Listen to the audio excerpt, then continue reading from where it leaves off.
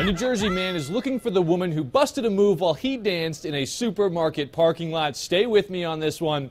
Here we go. 19-year-old Melvin Brown of Bordentown was captured on video by his sisters dancing to the song Ballad Like Salad when he was unexpectedly joined by a passerby getting into a nearby car. Here's everyone's reaction.